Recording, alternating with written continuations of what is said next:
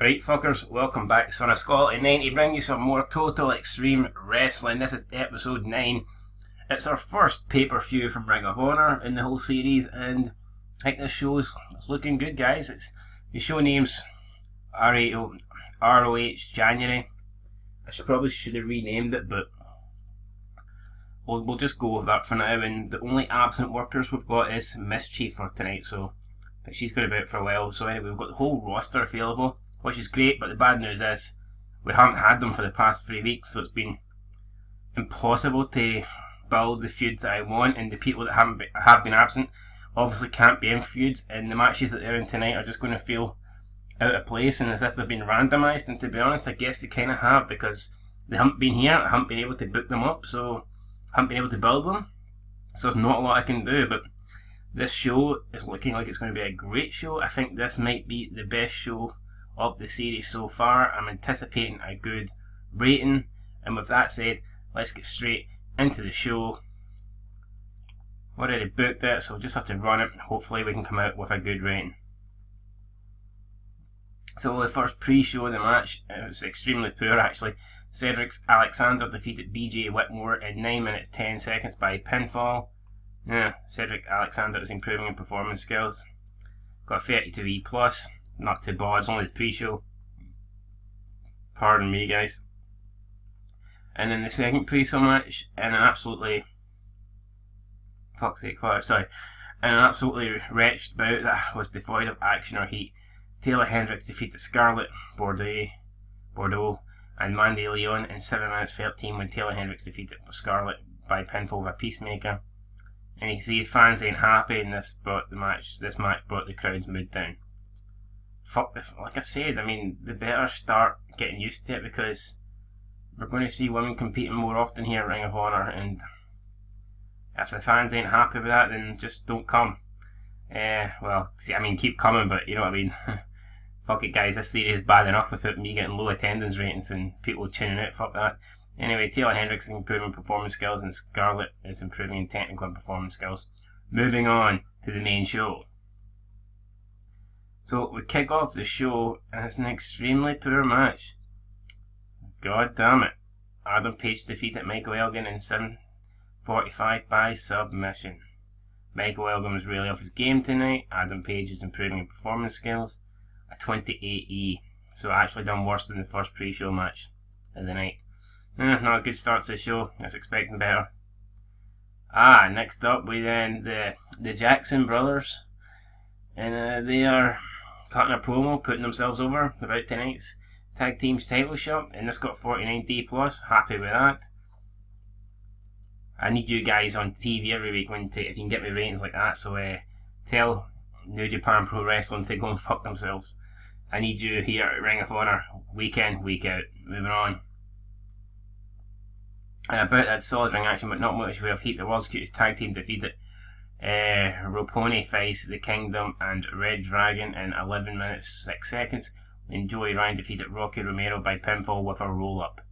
Adam Cole seemed off his game tonight. Joey Ryan was really off his game tonight. Candice LeRae seemed off her game tonight. Well, I can't really blame Candice for being off when she's got all these fucking fans giving her a hard time, like, it's a joke. And Adam Cole came out of the match looking good. Well, I'm glad for Adam Cole. I think that's twice we've booked him actually, did he not compete in the first match? I think he did, but anyway, I'm sure he can handle it. Adam Cole's improving, and you can see a whole bunch of improvements here actually, so I'm happy with that 42D. Moving on, and about that solid ring action, but not much of heat. Moose defeated ACH in 7 minutes 9 seconds by submission, and nobody's improving. It's got 35E+. Now guys, like I say, the first half of this pay-per-view might not be that good, but I'm really relying on the second half to get us a good rating, and I think it will. Anyway, moving on. In a match that had good in-ring action and average heat, Roderick Strong defeated Kenny King in 17 minutes 59 seconds by pinfall with a death by Roderick. Roderick Strong makes defense number 4 of his Ring of Honor television title, and he got a 52D+. So if you remember, last week on Ring of Honor, Roderick Strong defeated Kenny King, offered him the handshake. Kenny King didn't accept it, kind of led to this match tonight. Roderick Strong wasn't happy. He wanted to teach Kenny King a lesson, give him a rematch, beat his ass, and he has done that. He's retained his title. Roderick Strong is improving in performance skills. Kenny King is improving in technical skills.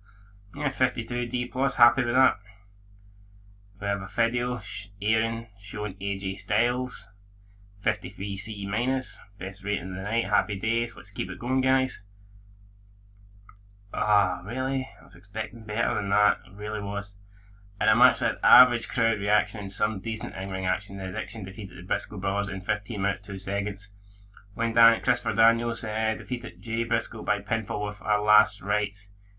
Frankie Kazarian and Christopher Daniels showed excellent chemistry. As did the Briscoe Brothers. The storyline has advanced. 46D. But with the Addiction becoming the new number 1 contenders, this was a number 1 contender match by the way, so with them, I don't know if this storyline is going to advance, to be honest. Probably not. I don't know. We'll see. Anyway, the ratings haven't been that great, so I might just pull this thing actually. Anyway, moving on.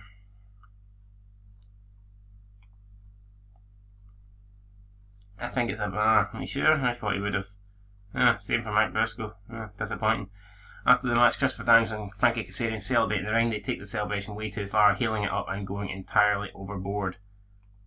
Well, that's what heels do, isn't it, guys? I mean, I got a 52D, better than the actual match. Happy with that. Really? Fuck. And the match had some good action and average heat. Shinsuke Nakamura defeated Matt Sydal in 12 minutes 6 seconds with a bomber. Yay. And nobody improved here. No road agent reports. 43D. And if I'm being honest, I expected this to get in the 50s. Maybe even 60s. I don't know why I was expecting that anyway. 43D rating. Poor. Very poor. Next up with Nigel McGuinness hosts his interview segment in the ring with great guest Jay Lethal. Probably been more backstage than in the ring. And Jay Lethal did a masterful job of improvising interactions with the crowd. I believe I let him go off script, and that may have helped. He got a 47D rating. Jay Lethal's a bit pissed at me at the moment, so hopefully that changes the mood. And about that solid ring action, average heat, the Young Bucks defeated War Machine in 14 minutes 06 when Raymond Rowe was disqualified while fighting Matt Jackson. The performance of the Jacksons stood out as being good tonight, and they showed excellent chemistry. Commentary, what the fuck's that word? Anyway, chemistry. 53C minus. So, titles on the line, but sadly, the Young Bucks do not win the titles as it was a win by DQ. See, Hansen's improving performance skills and Rose improving in Rumble technical and performance skills. 53C minus, that's our joint best rating of the night. Moving on. Chris, oh for fuck's sake, really? Chris Sabin is shown warming up backstage, got a 29E. Not good. Not good at all. Fucking hell, what's happening here? Alright, moving on. I think we need someone here to save us, someone phenomenal. Yes! And a match that had good action and average heat. AJ Styles defeated Delirious in 18 minutes 48 by pinfall with a Styles clash. And this got a 67C plus. Get it fucking right up ye. This is the kind of match I've been wanting, kind of match I've been needing, to be honest. And finally, it came thanks to AJ Styles and maybe this Delirious guy too. Give him some credit. Could pass as CM Punk with that mask on for about 09, 2010. But we know it's not. Anyway, this match lifted the crowd. AJ Styles improving in performance skills, and Delirious is improving in Rumble skills and performance skills. 67C plus. There's no way that's going to be beat tonight, but I'm happy with that. Moving on. Video airs hyping Chris Sabin and Jay Lethal. Basically, just a quick advertising promo showing them their history, their rivalry. Even though they are in a rivalry. Anyway, showing the rivalry, and moving on to the main event, what we're going to get. I'm hoping it's in the 50s, I'd be disappointed if it was not. Just fucking made it. In a match had average crowd reaction and some decent in-ring action, Jay Lethal defeated Chris Sabin in 15 minutes 40 by pinfall with a lethal. Fucking can't speak tonight, man. And with a lethal combination, Jay Lethal makes defense number 1 of his Ring of Honor World title. Jay Lethal was physically tiring towards the end, as was Chris Sabin. The World title feud story has advanced, but whether it's going to advance anymore. I don't really know Jay Lethal's improving performance skills.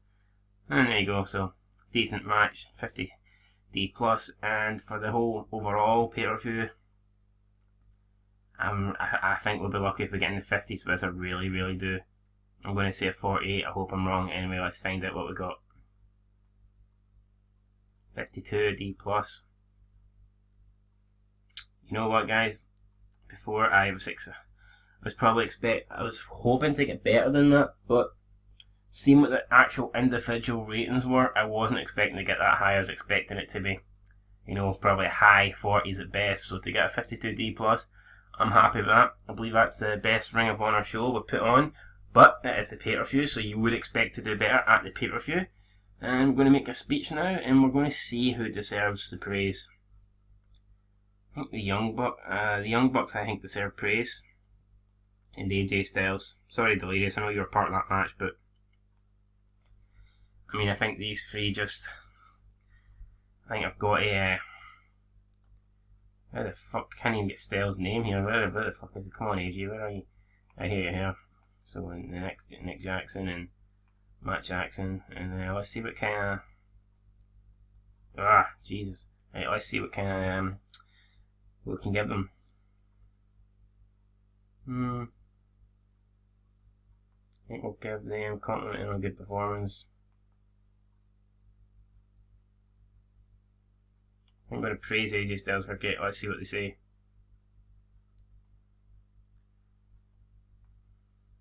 AJ Styles seemed pleased. Nick Jackson seemed pleased. Matt Jackson seemed pleased. They're pleased. I'm pleased. Everybody seems fucking pleased. Anyway, guys, as you can see, that Ring of Honor pay-per-view was our best show by, you know, quite a considerable margin. So, but again, you would expect that. But you know, it's nice to see us making improvement. Also, let's see if, yeah, well, obviously, I think you could expect that. So, you can see that AJ Styles defeating Delirious is our best match that we've had, and could be a very long time before that's beaten, I tell you that. Still, Roderick Strong taking on Michael Elgin. I think that was in our first week. Still the second highest rated match. Now you can see that you actually got 4 matches in that pay-per-view in our top 5 matches, the 4 events that we've had already. So that's very good. It kind of shows you there was quality in that pay-per-view. It's just the other matches did let the show down. Some of the segments let the show down. So we're going to have to definitely going to have to try and improve that. And you see, we seem to sell out every time, which is good. Maybe we should look about in the future, maybe trying to go to no more higher arenas and money. I don't think we did we get any money? Let's just have a quick look here. Income. Ticket sales, but holy shit, we lost. So workers, I mean, show cost a lot. We must have people on some big contracts or something like that. Like with TNA, we actually, oh well, you can see these guys have actually got huge, you know, they're making quite a lot actually. So, but I can't really complain because the guys that are getting paid good here are good. They generally are good, yeah. Nigel McGuinness, I use him for a lot. I use him for commentary. I use him for the road agent. I use him for interviewing guests and shit like that. So definitely get my money out of my Nigel McGuinness. But I am looking to bring someone in. Maybe a new road agent. Maybe a new personality to do interviews and shit like that. So what I'm going to do is I'm going to have a quick look here, try and sign a couple of people, and I'll be back with these in a little second. Alright guys, as you can see, I put a couple of people on the short list. First of all, I'm going to try and sign Bob Backlund, and I'm hoping that we can get him as a personality, just someone like to do interview segments and things like that. His mic skills should be decent. So we'll see here. I'm going to see if we can get him. What do you want to give him? 6 months. And we'll give him 1500 a show, I think. And it will be exclusively as a personality.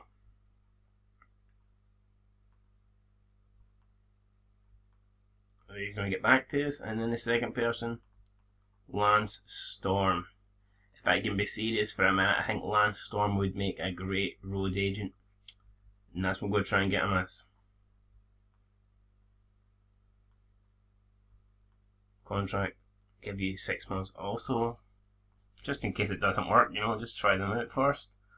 And yeah, it's good enough to me. We'll offer him that. He'll get back to us. So we should know, guys, for the next show whether or not they're going to be part of Ring of Honor going forward. But for this episode, guys, that's going to do it. We had an successful pay-per-view, so yeah, hopefully we can follow that up on the next show. Next time out, it'll be TNA Impact, then it will be back to being Ring of Honor. And you know the drill, guys, or at least you should until then. So if you have any advice or any thoughts on the pay-per-view, let me know down below. Let me know how you thought it went. Let me know if you thought there was any improvements I could make. But that's going to do it, guys. Until next time, I'm Sir Scotland 90. Peace.